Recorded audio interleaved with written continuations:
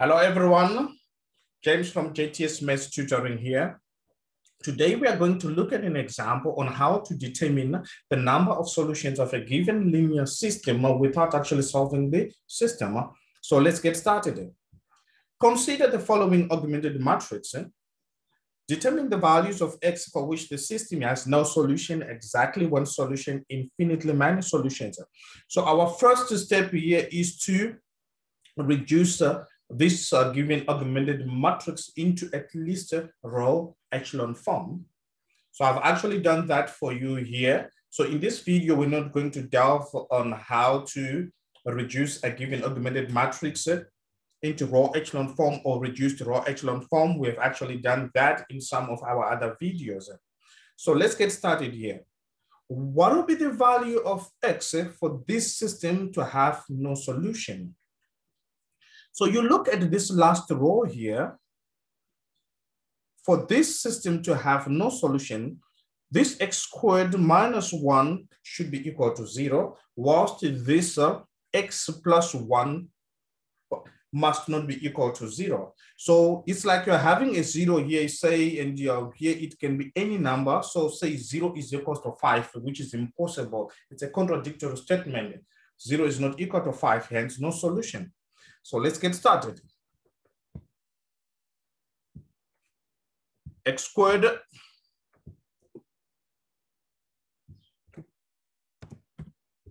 minus 1 is equal to 0. And x plus 1 should not be equal to 0. All right.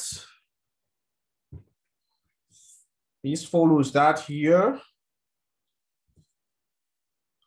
X is equal to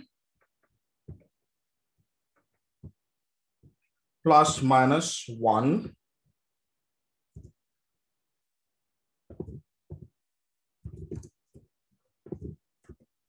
And X is not equal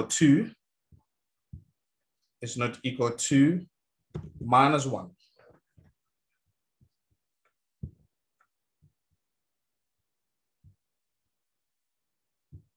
Therefore,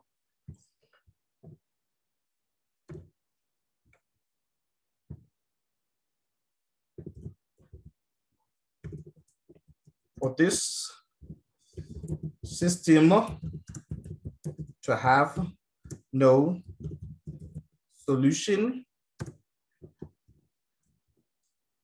X is equal to 1 only.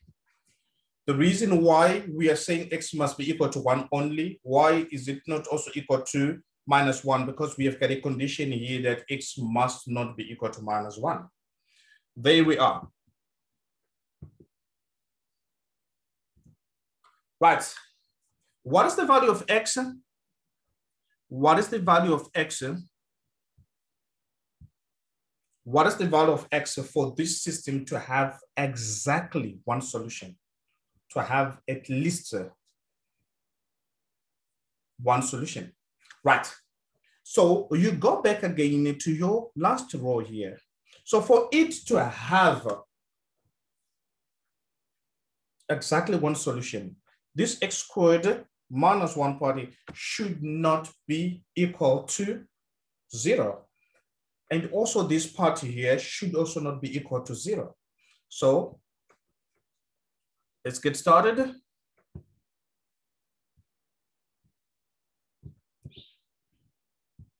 So x squared minus 1 should not be equal to 0.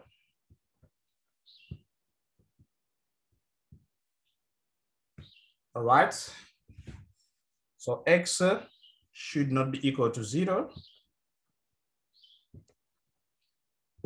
Should not be equal to 0. Therefore, for this system to have exactly one solution, X can be any number except minus 1 or plus 1. All right.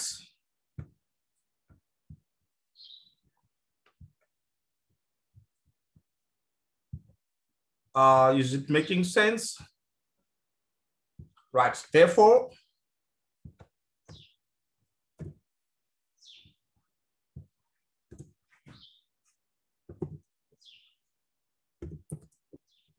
for this system to have exactly one solution,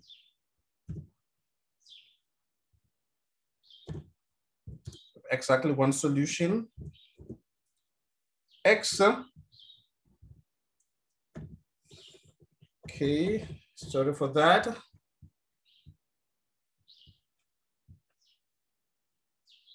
X should be an element of real numbers.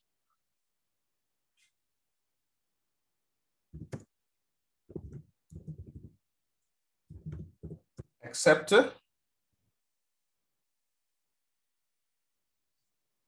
plus minus 1.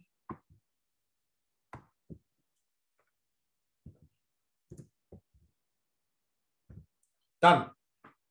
So X can take any value in the real number system as long as X is not equal to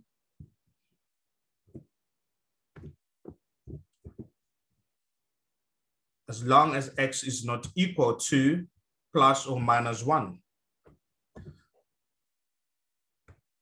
There we are. All right. Now,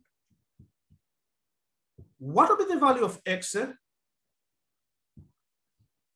for this system to have infinitely many solutions? You go back again to that row. So for this system to have infinitely many solutions, that last row must all be zeros.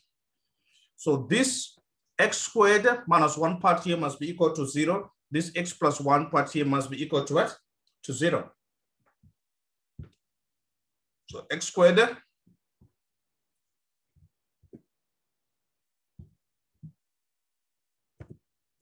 minus 1 is equal to 0. And X plus 1 is equal to 0.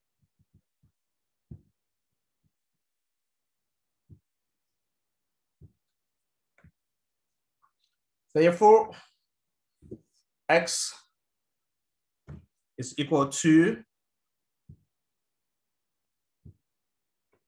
plus minus 1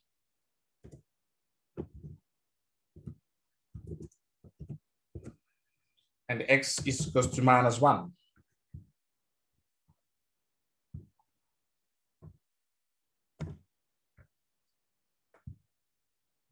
Therefore, for this system,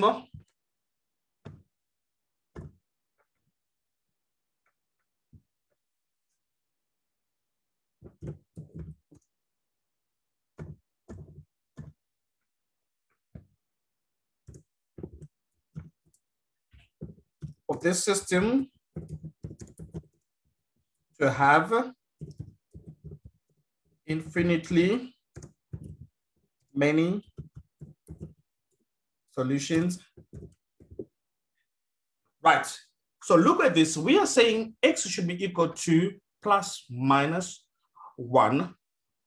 And obviously this part, it's just a repetition. We could actually skip that part here. But remember there on top in our first term, when we said it must not have a solution, X is equal to 1. So which means we can't put it here. So which means for this system to have infinitely many solutions, X should be equal to minus 1 only.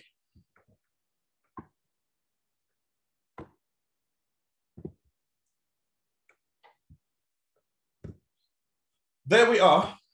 We are done. Thank you so much for tuning in. If you have any questions, please post them on our mini website, which is Google My Business website, on our Facebook page, as well as on our Instagram page.